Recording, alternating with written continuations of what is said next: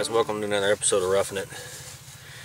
Today we're going to be talking about snake bites. It's starting to become, it's springtime, weather's warming up, the snakes are starting to get out. Here in Missouri we have mostly copperheads, we have water moccasins, and in the southern regions we do have some rattlesnakes. So I'd say most importantly, before you go out in the woods, know what snakes are indigenous to your part of the country and kind of prepare for that. Now this is the snake bite kit. I can't remember the brand name honestly. You can get these at any of your local stores, Walmart. A lot of the military surplus stores sell these, and you've got pretty much everything besides the anti-venom in here to get you by until you can get to the hospital to get the anti-venom. Okay, and I'm going to show you how this thing works. So inside this little kit, I already took all the stuff out. You've got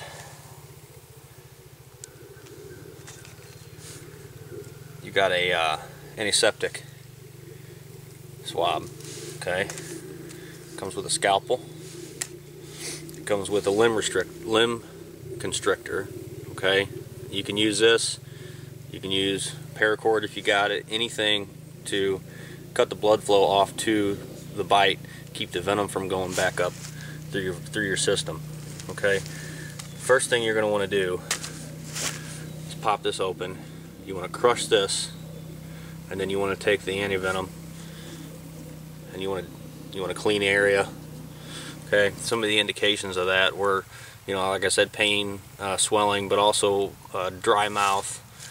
And so after you put the antiseptic on, you're going to want to take this limb constrictor, and I'm just going to say that, let's say that I got it on my arm. Okay, you want to pull that thing tight. You want to try to cut the blood flow off. Okay, now you want to try to keep this within about an inch and a half of the bite. Okay, once you get that put on there, you want to take your the scalpel that came with this thing, and you want to make 1/8 to 1/4 inch incisions over each of the bites. Okay, you want to make sure that you don't go into, if you got it up here, you don't want to cut into one of your major arteries. That could be really bad. You could bleed out, and then you're really screwed. Okay, once you make those incisions, the nice thing about this is the tube that this comes with is also a suction cup, so you don't have to stick your mouth up to it and try to suck it out. And as you can see, this is kind of contoured so it'll fit over your skin. Put it on there, pull it up, and you can see it's sticking. Okay, you want to try to get most of the venom out within an hour of the bite.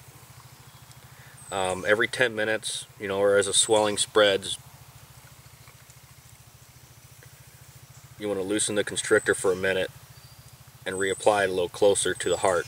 So back up your arm, beyond the swelling. So just keep doing that, and that ought to get you hopefully to the hospital.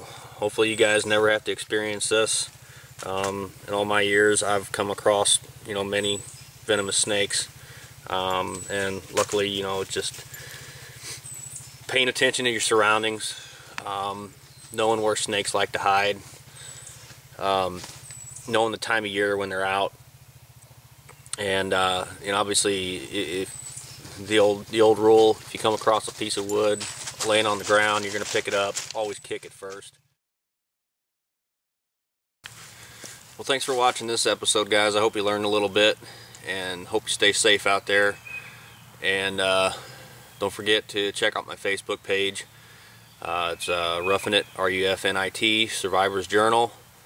And throw me some comments out there. I'm always posting up questions, tips, and if you guys have any tips, please throw them up on the page. Don't forget to hit the like button on this video and subscribe to my channel. I try to get a video out about once a week. It's kind of hard to do sometimes, but I do my best. And I hope you guys enjoyed this and took something from it. Be prepared. Feathers of angels stuck beneath